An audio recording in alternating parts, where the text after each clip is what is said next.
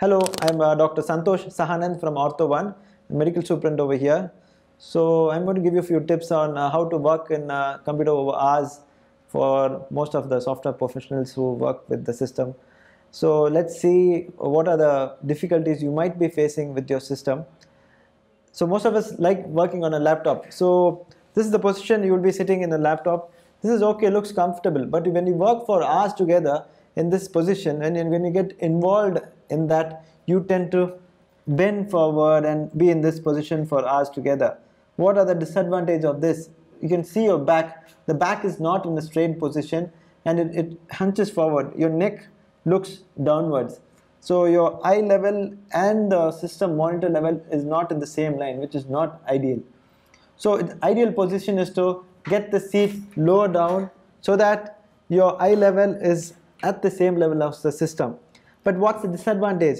Look at your elbows and shoulders. You need to go up on that, which is not ideal. So look at the position of your wrist. It's in maximum deviation. Hours together in this position is not ideal. So ideal would be to work like that, where you need a longer keyboard. And the other thing which would happen is working on the touchpad. Look at the position of your thumb. Thumb is in maximum abduction, so high chance to get tendinitis. We call it decurrent stenosynovitis. So having a mouse separately when you work long hours is ideal. So if at all you still want to work on a laptop, try to use separate fingers to use that, and try to keep your wrist in a better position. So it's not good to work on a system like in a laptop for hours together. It's meant for traveling. If at all you still want to work on a laptop, you can use a Bluetooth keyboard separately and use a mouse separately. Why do I say that? See the position of your elbow and shoulders over here, and this is the ideal position. And again, laptops are not suitable for your wrists because the keyboard is too crunched up together. It's not spaced out, and the mouse is also together. A separate mouse would be helpful. So now let's see what happens when we are using a desktop. So unlike a laptop which we saw, desktop, can you see the eye level and the monitor level is almost the same. You can still adjust your seats so that it becomes the same level. And in a desktop, you know, most of the common things are like that. You can adjust it up and down, which suits you best. Elevate the level of your monitor according to that. So the same system working in a desktop, looking from above, you can see when you type, look at the position of your wrist. It's much more straighter than what you saw in the laptop, which is bad.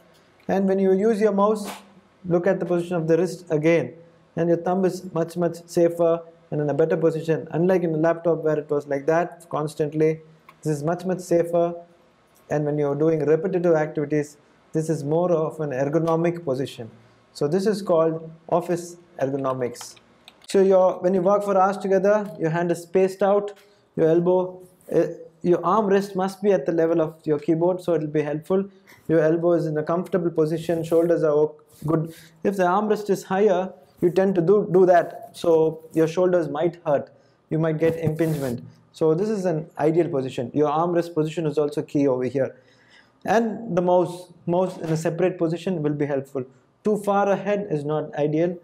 Mouse in about 1 to 1.5 feet from your elbows is the ideal position. Anything forward or away is not good. Anything over here is the best position. So if you see the leg position, you can see the foot is flat and you can see the leg straight, and there must be some space below your thighs. Your thighs must not be flat and hanging down fully pressed. Some space below your thigh is the ideal position for sitting, and you can see the knee at 90, hip at 90. This is the ideal position for sitting.